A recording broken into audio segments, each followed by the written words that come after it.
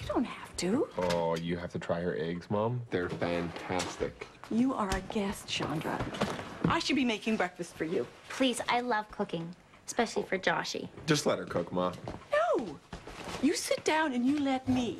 I'm gonna make a big breakfast for everyone, and you relax. I'm fine. Actually, Mom, Shandra makes the best scrambled eggs I've ever tasted. Yeah, what is it that you put in them? Anyway, it's like a... It's a secret. Oh, it's great. Great secret. They're amazing. They're amazing eggs. Like, it's insane. Eggs are never amazing. Just eggs. Whoa. My eggs are good.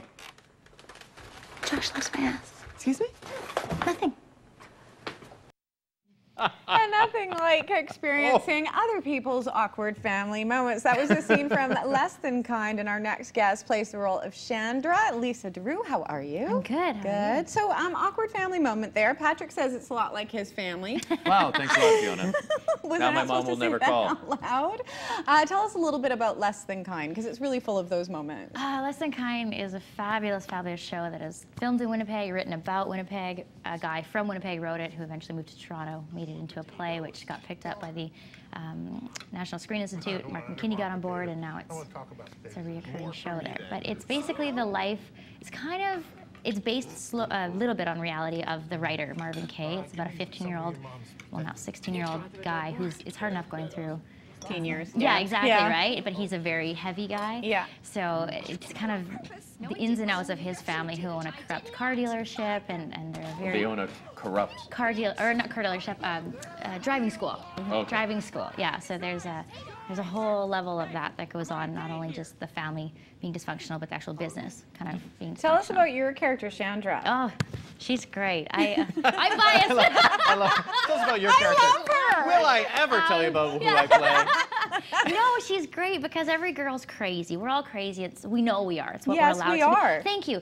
But it's the ones that don't admit it that are a little bit So she's basically every little girl's, evil voice. So you see couples fighting in a parking lot and you're just going, oh my God, she's that girl. She'll basically say whatever she wants. She's kind of referred to as a villain, but I say that I personally don't think she's a villain, because that would mean she's malicious. She's just being her. Thank you, exactly. She's kind of like, if she was a superhero, her power would be manipulation, and it would be awesome. Patrick, we'll turn to you. Are women crazy? Not at all. Women are beautiful flowers. Liar. In a delicate way. Now, this show is filmed in Winnipeg. Yeah. Winnipeg is your home. That doesn't happen. It was my home. It was your home until 2 months ago. Yes. But that doesn't happen often to people, and then they just move to Vancouver when they get a job in Winnipeg. Yeah. Maybe you can explain that decision. Well, I was really fortunate. The Winnipeg arts community was really good to me. It's a great community for theater, for film, everything. But it was just kind of one of those moments where you realize it's time to kind of try your hand with the bigger jobs, or try, kind of run with the big dogs, if you will. So it was just time to try experience a little bit of maybe juicier, meatier arts community. So, yeah. We just lost Winnipeg.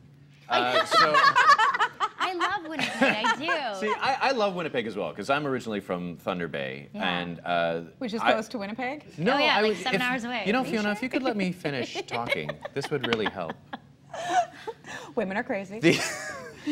Go ahead. I have no opinion. Yes. I'm sorry, I'm just waiting. I am allowed to speak. There you Okay. No, I was just going to say, I grew up in Thunder Bay, and we would go to Winnipeg for a day trip because it was the big smoke.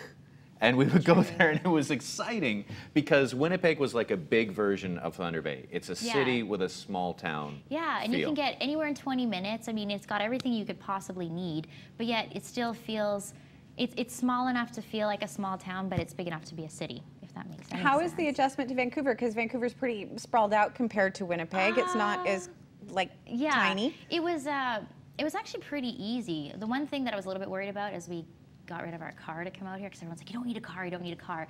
Those people are idiots. Yeah, true. So yeah, but I love the SkyTrain, and I love taking the bus, and it's something that Winnipeg isn't totally friendly for that, because it is so cold too. It's freezing. It's freezing cold, and there's a lot of mosquitoes in the summer, but I still love it.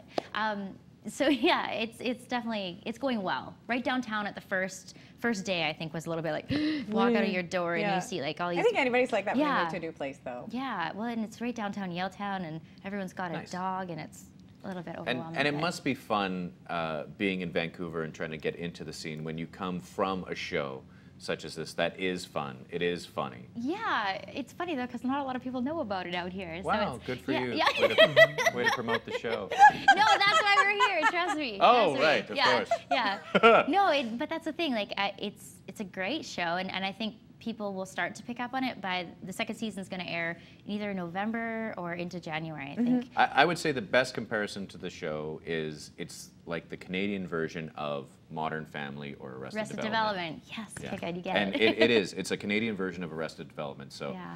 if you enjoy Arrested Development, if you enjoy Modern Family, then you will love Less Than Kind. You will. Thank you so much for joining Thank us, and you for welcome to having me. Vancouver. Thank you. We are going to take a quick break, and when we return, you like magic tricks, don't you? I do. You do. Well, Sean Farquhar is going to be joining us. He's the first Canadian to win a Grand Prix at the World Championship of Magic, and he's going to be joining us right after this. Stay tuned.